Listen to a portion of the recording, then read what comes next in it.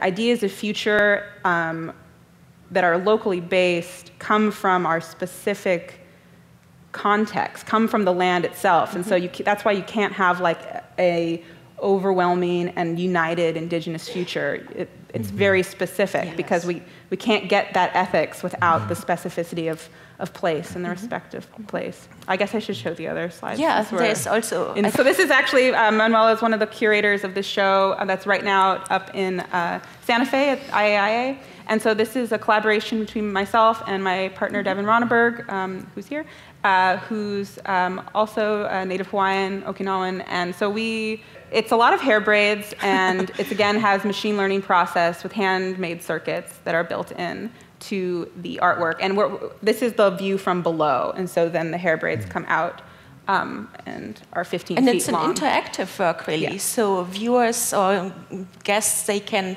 touch and move some of those braids. Yeah, and then so that affects the system, and the system chooses how to respond based on the machine learning. And so this is from my AI research and trying to develop to ask ourselves, how can we develop a good relationship with AI, considering AI as an actual material, something that is mined from the ground,